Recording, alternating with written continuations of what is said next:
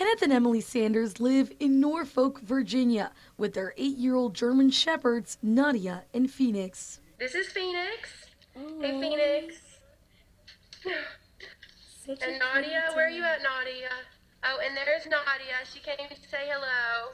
They're a little lazy in their old age now, but they're healthy and happy, and they're part of our family, most importantly. When the family received military orders to relocate to Guam back in December, they didn't expect the price tag to take their 2 fur babies with them. We were expecting maybe $1,500 a dog. We knew it was going to be a lot more expensive. We had some money already saved for this purpose because we knew that the process to Guam is a little bit more difficult. When we started looking into it and we realized just how different it is after all of these changes, we were floored. Due to recent policy changes at United Airlines, the only flight to Guam from the mainland, it would cost $6,000 a dog, or $12,000 total for her 2 oversized pets.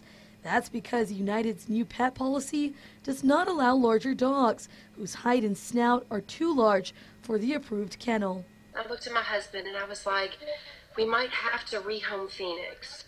And he said no, if there's not a chance. And I looked at him, I'm like, I can't rehome Nadia. So neither one of us was willing to even go through that. We just, at that point, we're like, the policy needs to change. They need to be different rules that can help families do this type of stuff, especially when we're already being forced to do it in a sense.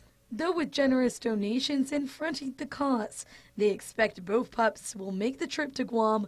Emily has since signed a viral petition for United Airlines to change their policy, as she worries for the financial burden bringing a pet home can place on other families. Some families cannot come up with that type of money. Some families don't have that type of credit limit. You know, some families have other priorities. So it's a lot to ask to be able to keep your family together.